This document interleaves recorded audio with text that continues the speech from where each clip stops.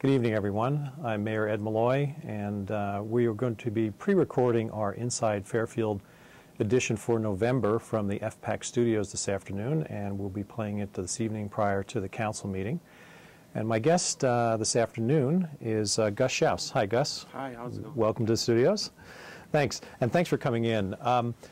You know, we're going to talk this afternoon a little bit about the Civic Center project, and I think that you know, the community's really been delighted by the news that your company had gotten involved with this project months ago. We're going to talk a little bit about what you've been doing with the Civic Center board and with the architects, and now that we're in this pre-construction phase, what we should come to expect. But you know, there was a great, I think, turn of events over the last 6 months when the project had to be changed to meet the budget. And in doing so, your company was brought in as in an advisory capacity, and it's really evolved into something where you are going to be the contractors. I think the initial design for the Civic Center really didn't allow us a lot of room and flexibility to have a local contractor involved with it because of the steel and the scale of the building and those sorts of things. But since it's been changed, we are able to have that. We've been very happy. But I also know that you and your company made a very generous offer to the Civic Center board to give a lot of your services on an in-kind basis leading up to the beginning of the construction process. So thank you very much, because everybody's really helped. Tell us a little bit, Gus, about your company, what kinds of projects you generally do, what things you're working on right now, then we'll get into talking about the Civic Center. Well, Schalls Contracting is a general contractor. We've done some local projects that have been sizable through the years. About, 10, 11 years ago, we did the Dexter Company. Right. We've done Jefferson County, or First National Drive-Up Bank, Right. Several others. We also are a subcontractor, too, to where we are a framer, a large wood framer, or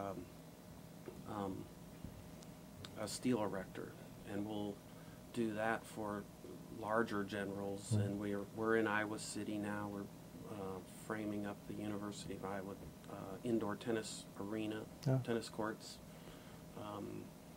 We've done some projects at Fort Sill, Oklahoma. I think we're wrapping up down there. We've been at Little Rock Air Force Base. We were very fortunate enough to be the design bid builder of Cambridge Investments, a great company right here in Fairfield. Right. Very good. Well, I know you've got a lot of projects going on, and the one that we're excited about getting started, because it's been almost 9 years that this Jefferson County Civic Center and Convention Center project has been conceived. There's been a lot of hard work that's gone into this at this point. To see us at this stage where we're about to begin construction is very, very exciting. What kinds of things have you done over the last 5 or 6 months with the architectural team out of Denver, Architectural Workshop, to bring this this whole project to reality? When that second design came through to the board, that's when SVC was asked to start the preliminary pricing. And I just looked the other day. I have 500 hours in up to the point of where we were going to start constructing. So I worked on taking that plans, because the plans were in an earlier stage, and we took them out to the streets, we call it, out to subcontractors, suppliers, vendors, and tried to pull together pricing to see how the budget was doing. And then up to this point, we would work with the architectural firm and suggest ways of changing a detail or changing a product, changing a material to something else that would help the overall cost. Great, great. And how has that process been going? I understand that you have signed a contract at this point, so you're fairly confident that that this building can be constructed for, what was the contract value? $5.5 million for the total construction price.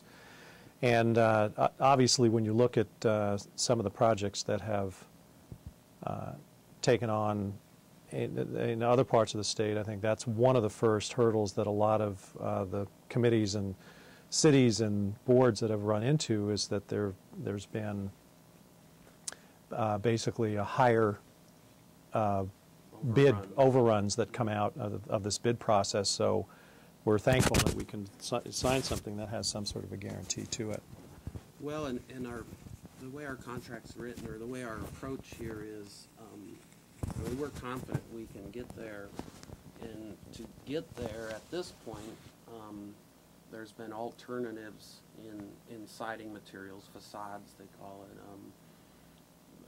brick versus a clay tile, certain things that toward the end of the project can be implemented in or out depending on, because it's my understanding the Jefferson County Civic Center's continually fundraising, and Right. There's certain items that they would like to try and get back in there if they can. So Okay. we'll be, working closely with the owner and the architects in that scenario. Okay, great. Do we, now that the site has been cleared, and are we, I know you and I have been kind of emailing, or been copied on some emails. Do we have all the utilities off of the site at this point? There's still some there. Okay. All the utility groups are aware of it and know that we're, we're getting very close to starting. So it's our hope, that they will they'll get their work done. Okay.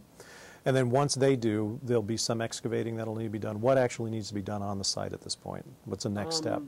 The site right now has a security fence around it. We don't have it all locked up, but there is a chain link, keep pedestrians, keep people safe. Mm-hmm. I met with the Alliant, and we talked about bringing in some security lights and or lighting up that block for Okay. safety as well. And the next move after that would be, once there's some hurdles and some things that we get the green light, we're going to salvage. There's a lot of rock from that parking lot. Right. So we're going to reuse as much as possible over into the northwest corner parking lot. Okay. There's two basements, one under the theater part, the stage, and one under an office complex up in the Okay. front. And we've got concrete people standing by, waiting to get going. We have a soils engineer. As you know, there was some other buildings there through the course of time. So we have a soils engineer on staff, or that's working with us, subcontracted, I guess. And he will be called to the site quite often on this first phase, Mm-hmm. where we'll have excavators and diggers, and then we will be able to, he will be able to visually inspect the soils that we currently Okay. are working with to make Okay. sure they're within the engineer's tolerances. Good. Have we had soil tests done There to this was point? 4 borings Mhm. done, and the person, could do more, but it doesn't make sense in this case because of all the different facilities. Mhm. You could bore here and 2 feet away have something totally different. Right. So we felt this was the most cost-effective way to make sure that we're building on good soils. Okay, very good. Now, you mentioned there are 2 basement areas, and then the remainder will be a slab. Yes. Okay. What stage do you need this building to be for you to effectively work inside over the winter? How? Well, obviously we hope for a mild winter like Right. they are kind of calling for. Okay. I've talked to the architects and I've asked them to design the facility, or at least the wall systems, so we could do a foundation footing and foundation system, and then set the skeleton structure, the superstructure they call it, and then start putting the skins on, the roof on, Mhm. without having the floor having to be completely done. Okay. So this way, we can try and take the weather out of the picture, as being a factor as soon as possible. Right, because you would essentially pour concrete indoors. Right. And when it's done that way. What type of a roof system will it have? I don't know that I've ever heard that one answer. Right now, there is proposed two types. They're on the theater and some of the low sloped areas. They're not flat; they're low sloped. There was EPDM rubber spec'd, but for cold weather application, we can get the Duralast, which is, I think there's a manufacturing plant right up here in Sigourney. Okay. And we can get that Duralast roof on those low sloped areas. And then the curved part, there's a 360-degree radius curved roof system. And the goal is to get a standing seam over that, just for the architectural look. It's a real rich, real nice look. Okay, very good. There's a lot of glass in the building also, I believe, at least in the front. Is that something that would be done later on? Would you just sort of build a skeleton in, or would that? We could temporarily close that off. If we can get the glass there, we'll have to do some studying on that, because it'd be nice to have the light, but we also have to protect it so concrete doesn't splatter up on it. So we'd have to do some ways and measures to see what makes the most sense. Okay. Now the materials themselves, I mean, at one point there was some talk about the possibility of actually fabricating some of the materials, making some of the materials here. I don't know whether the steel posts or the glue lam beams, some of the real featured basics of them. Is there a possibility of actually manufacturing some materials here? There is. With our sister company, which is Shasfori's Manufacturing, they are basically an industrial or a construction fab shop. Okay. And when the architect team learned that, they were pretty excited that we could bring all that fabricated steel to be made right here in town and shipped just a few blocks. Right. So that was pretty exciting for them. And there's, I think 250,000 pounds of steel in the building. Even this is after they cut a bunch back. Yes. They basically, the roof beam structure, for the most part of it, is a glue lam, a wood material, a green material, a renewable resource. Because of the engineering dynamics, the loads, there still has to be quite a bit of steel. The columns for wind resistant. The theater is a special building and has requirements.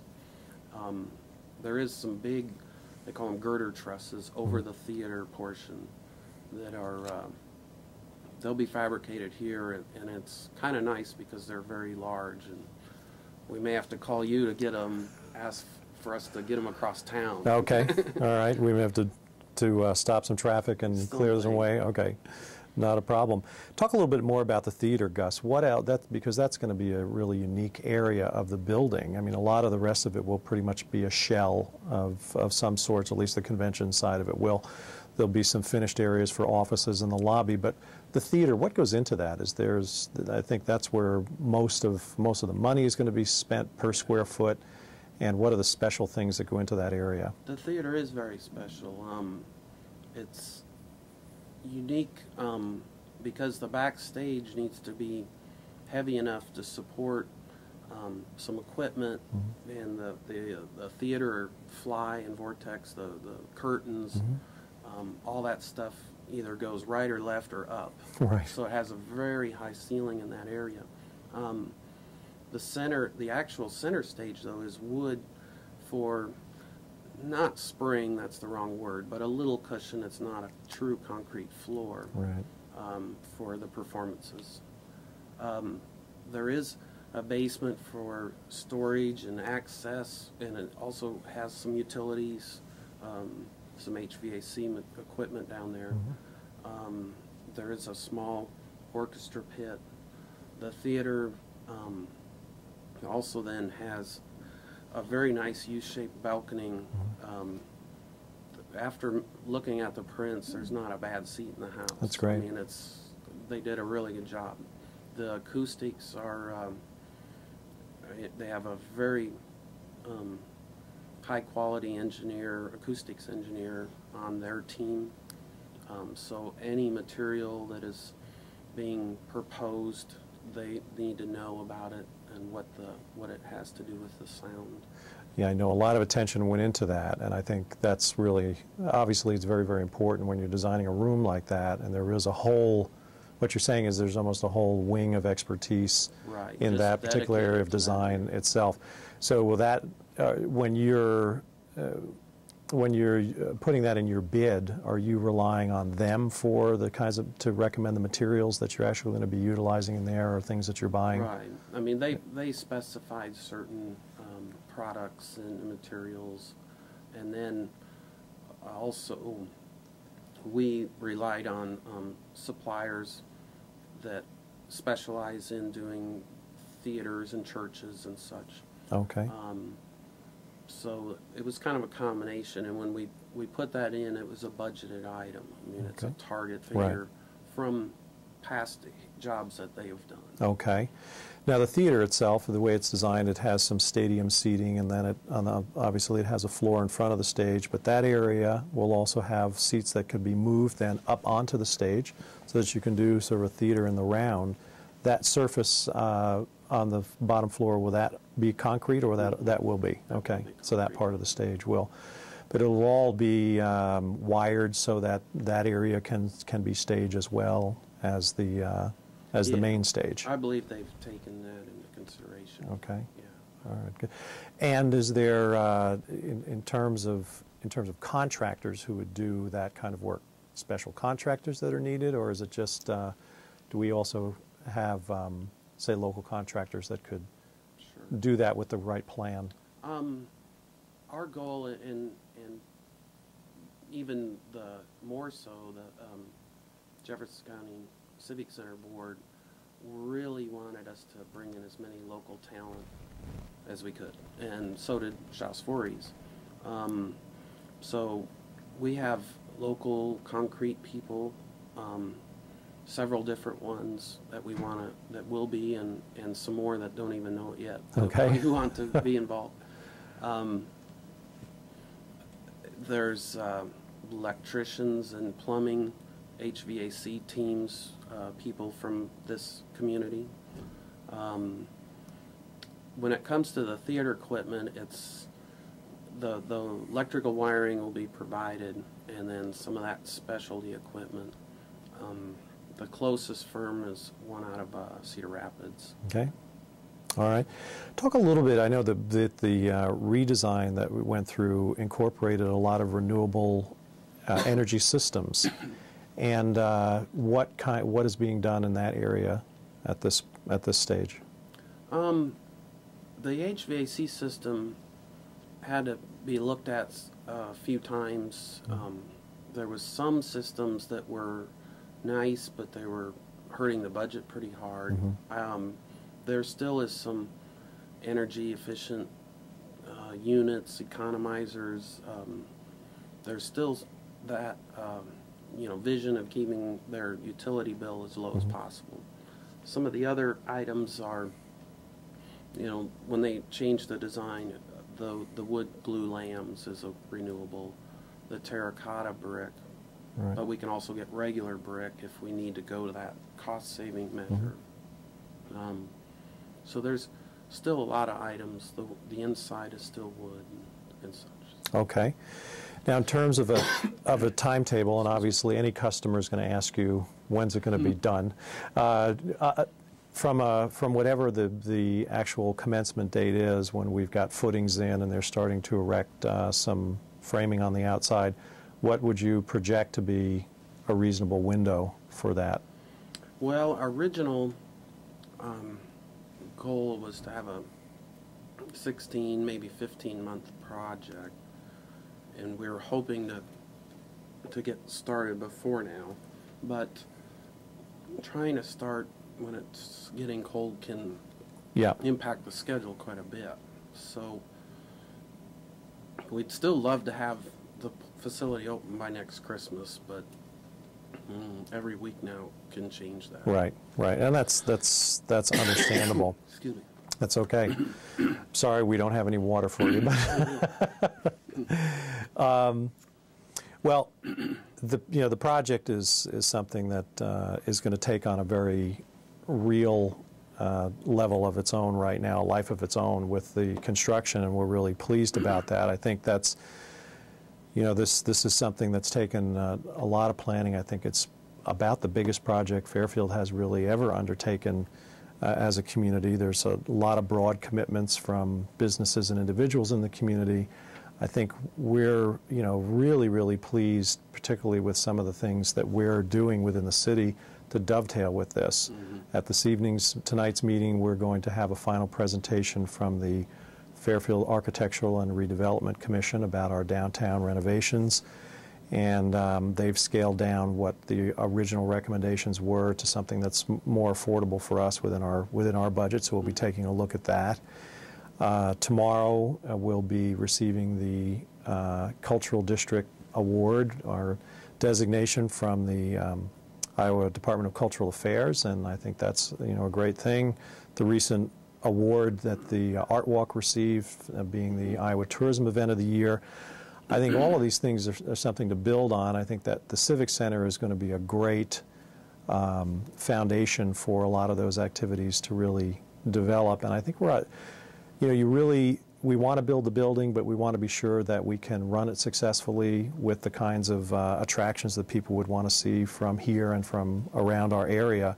And I think we've got a good head start on that. So we wish you a lot of luck with the construction process, and again, we're really, really happy that you're involved. I think it was, I think, another one of those feel-good stories about the Civic Center and about the project that you guys came on board and were able to do that, and your hours that you've put in thus far, and a lot of that being in kind, is a significant donation to the project. We thank you very much for it. So, good. Well, we'll have you back on maybe 6 months from now and talk about where we are and what we have left to do. But for this evening, we'll say thank you for watching this evening our Inside Fairfield program with Gus Schalls of Schalls Voorhees Contracting, the contractors for the Jefferson County Civic and Convention Center. Following this will be our City Council meeting, and we'll wish everyone a happy Thanksgiving.